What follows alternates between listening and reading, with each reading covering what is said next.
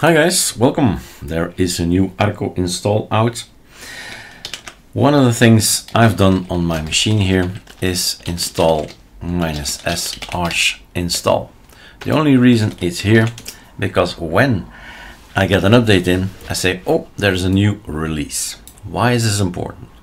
The Arcoinstall ISO is based on the archinstall scripts, but the only thing, and it's important that you know, the only thing we change is the Lego blocks. What if you want GNOME? Then we want this. If we want ChatWM, we want that. All the information you can find about Arcoinstall is going to be on arcolinuxb.com, right? I have to think. Here it is, Arcoinstall, right? It's just that when things happen, when things go wrong, you need to go to the ArcoLinux, well, to this website. Let's just go to it. So to github.com, it's easy to remember. archlinux, and then archinstall. As you see, it's already there. And let's get rid of that. That's it, right? This is where we get the code. Those guys are the developers, and we beta test their code and we help them improve it. That's our job, but nothing more. What we've done is just change a few things. Archinstall has a folder. In there are default profiles, and in there are desktops. What we pick for awesome is a bit longer than what they pick. We put ArcoLinux stuff in there, right? ArcoLinux configuration. So that's the thing that we do. All right. Without further ado, what did I do? Just by way of test, AAG, we have this beautiful application. It's basically a tutorial how to create an app like this. I've clicked on the button, create me an Arcoinstall ISO. And then you get an ISO, all right? Arcoinstall out. And that's the one of today. The one that's on the seed host website is the one from yesterday. We've been testing it all yesterday and today, right? All morning. And that one is online. This one is a test to see if AAG is still working. So let's install our test. There's nothing new, of course. It stays the same approach. It's an arch boot up, meaning it's a black thing. So if you're not ready yet for a black thing, that's okay. There is column-rs, a GUI to set things up. But each time we'll make a video, and each time I'll test something else, and voila. Maybe you can say, why not use Arch as base, and why not use Arcoinstall as base, because then of course you get this feeling, the soul, the design of ArcoLinux. It's just a different way of installing, and we've chosen pretty much the same Lego blocks or packages, but yeah, choices, right? And that's the fun in Linux. You can choose so many distros. BE is for me. You don't need to do that. I have aliases, and alias BE's load keys BE letters more or less in the middle, and Arch is another one, right? Arch. And off we go. So Arch is basically Arch install advanced. And now it's just, yeah, routine by this time, because I've done it so many times. So it's for me a quick way of installing these days. I always go to Sweden. Osbeck was a bit sick lately, but okay. That's something about computers, right? They get sick. Then you switch. So swap, don't want swap, so no bootloader, sure, systemd, and here I start again by typing a user account. Yes, please, confirm profile, and here is the difference, right? This is the difference between the ArcoLinux ISO. This is our choice for awesome. This is our choice for BSPWM. This is our choice for Budgie. Beautiful, by the way. I just changed Carly to Budgie. ChatWM, etc. Right? I have to choose something. There are a few things that we've not changed. Also important maybe to say. Cutefish not working, not changed it. Deeping not working. Well, always partly over the last 8 years. So, oh yeah, why not DK? Graphics drivers, in this case, VirtualBox, doesn't matter, but we can also make it clear that we want to install on VirtualBox like this. then only those packages will be installed. Sound, sure. Kernels, never mind. The Linux kernel is great. Time zone, Brussels. And that's it. And off it goes. And let's see. It's now 5 minutes 18 in the timer of simple screen recorder. It doesn't take that long to get everything up and running.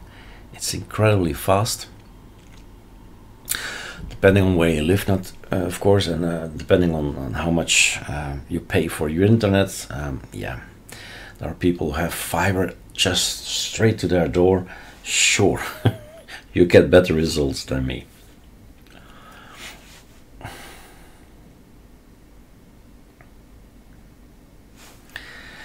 While this is doing its job, let's see if we can do have I closed it already? Yeah. So here, so have a look around. Is it possible to adapt archinstall to automate installation of ArcoLinux with the ArcoLinux configuration? Our Lego blocks? Sure. There is no Calamari, so it's a black screen. Maybe you're not up for that. Arcoinstall is a project based on archinstall. So it's important to know that you should make an account if you want to report something that's not working on Arcoinstall. But it's basically an issue with archinstall. These guys need to know, right? And the new update is interesting to have a look. There's a lot of stuff happened in the difference. So the 3.01 and the 3.02, all of these changes have been merged and changed, etc., etc. So all of this is either working or it's not, and now we should report it. And gradually we get an arch install. That's just gonna be awesome. So this is our place on the internet. This is where you can build our settings, and the only difference, like I said, is the default profile here. Let's take a look. Awesome. Our awesome looks a bit longer. We do want to have Firefox already and Git and all these things.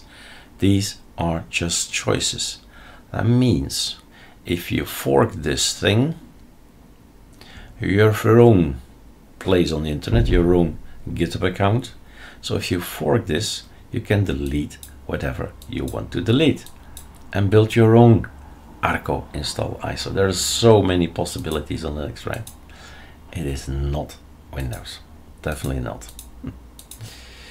So here's information. We should build everything. The difference between Arcoinstall and archinstall is this. Not only do we choose different packages, but we have more choices, right? Yes, they're all tiling window managers, chatwm, dk, dusk, dwm, because yeah, that's something we do. So 27 desktops / tiling window managers to choose from, and you can download from here. Let's see if it's going on. Still building. Oh, already done. So I said 5 minutes or something. It's now 8:27. So let's say 3 minutes, 4 minutes, and your installation is done. Right? It's super fast. Well, anyway, for me. Like I said, it depends where you live.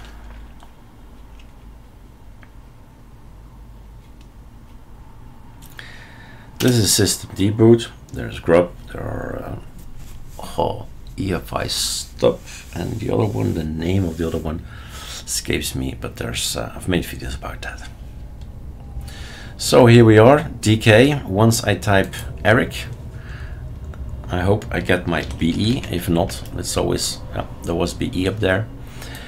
And we have this as a look. We have the variety up there to change things to something nice. I do have Ctrl-Alt-T. This is VirtualBox on Pycom today. So Ctrl-Alt-O. I kill Pycom. That's the Ctrl-Alt-O switch, right? And then we press Super Shift Enter, Super Q, Super. Let's do maybe another wallpaper. var is a command we can still type. It basically overrides your variety configuration, and it will get it from somewhere else. So you kill variety and then Alt-N and get another wallpaper in, or maybe better, log out. Oh, there it is already. Let's log out anyway. And we have variety kicking in. The fishies are there. And gradually, voila. That's a wallpaper that's not from us, nor is this one. And we have a beautiful system. Change background. I forgot. We got this as well here. Some icons. Right, Firefox, Discord, Telegram. And I think that one is Minstick if it's installed. So it's still, oh, there he is. It's still a system. So remember the PyCam, so Ctrl-Alt-O, kill it. And if it's bothering you, if there's something strange going on VirtualBox, not on real metal, never on real metal, only on VirtualBox. And you just update the system, and we see we have more than NeoFetch. We have more than the ArcoLinux repos. Sorry, more than archlinux repos. We have the ArcoLinux repos. So sudo pacman minus remove. What did we do? We got these Lego blocks in. Too much for you? Sudo pacman minus R and start removing everything or installing everything, because it's all available, right? 322 packages. That's it.